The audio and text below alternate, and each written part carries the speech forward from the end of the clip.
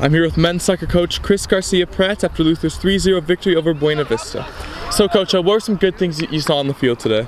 Yeah, I mean, we created a ton of chances, and anytime we can do that in a conference game, I mean, I think that's really important.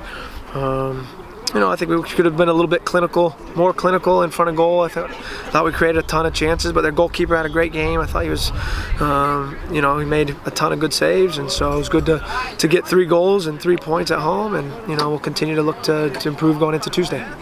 So on the other side of the field, the defense had a really dominant performance today. They only allowed 2 shots on goals. What kind of confidence does that give to the team?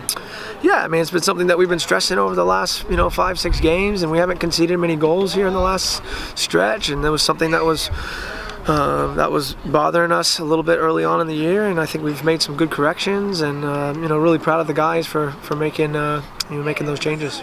All right, so Dubuque coming up. How do you prepare for that? It's a great team. You know, they're having a great year. Undefeated in conference, and so I think it sets up a great game. Tuesday night. All right, great. Thank you so much. Good luck. Thanks.